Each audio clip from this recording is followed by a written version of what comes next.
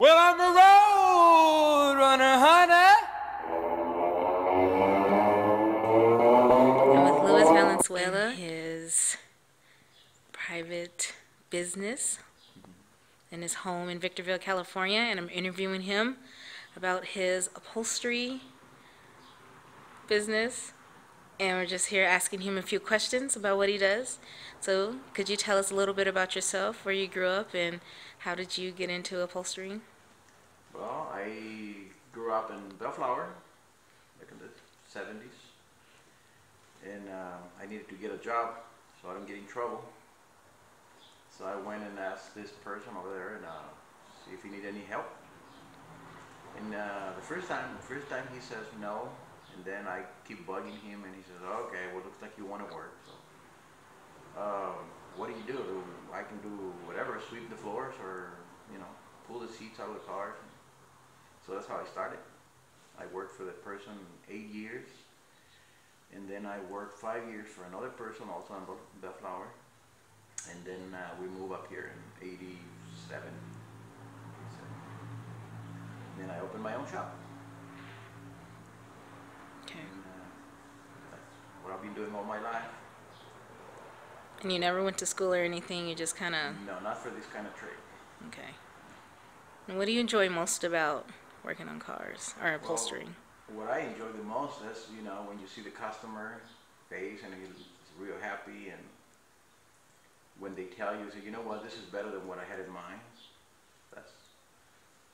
That's better than $100. Are you a mechanic also? No, only on my own cars, so I don't get sued. Do you do Only any? on my own cars. Do you do any painting at all? No, no painting. Not even on the walls. I'm No? too old for that. Would you have liked to done any painting? Did you have any, I don't know, any goal to ever do any painting? No, Did ever, no? I'm not good painting. I'm good sewing, cutting and sewing. Do you have any children? Yes, I do. I have two beautiful daughters. Have they ever been interested in No, getting into the I don't business? think they like it. Okay. Well, could you show us around your shop? Sure. Okay. Just be careful. And that's my sewing machine right here.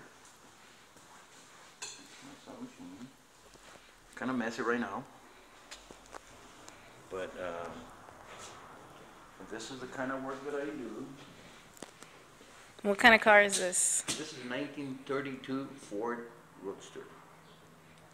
I did the top, and I did the trunk.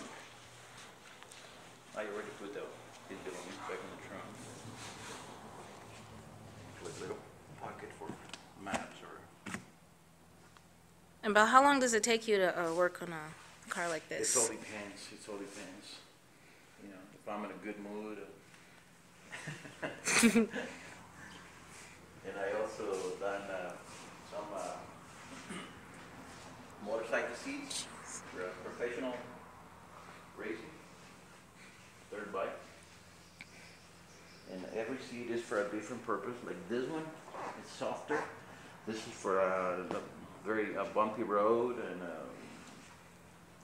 this is for jumping. And every seat is good for a different purpose. And do you draw out the plans, or is it all freehand? Yeah, sometimes I do. So I can show it to the customer before I start working on it.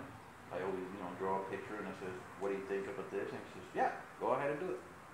So they pretty much just trust you and then just let you. Yeah, no. 99% of my customers, they just say, "Just do your job, and I know I'm gonna like it," so they trust me. That's good. Yeah. And till now, I haven't had to redo anything.